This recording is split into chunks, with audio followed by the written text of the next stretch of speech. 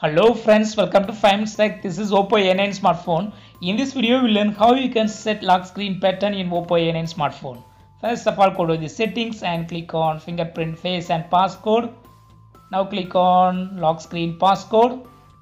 Click on turn on passcode and click on other encryption method and click on pattern. Draw the pattern. Again, draw the same pattern to verify.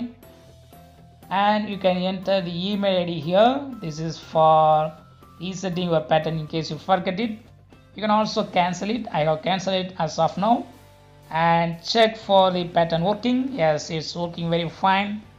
In this way, you can easily set lock screen passcode or lock screen pattern in your Oppo A9 smartphone. You can also set lock screen pin or lock screen alphanumeric password, etc. That's all friends. Thanks for watching. Subscribe for more videos. Until then, take care. Bye.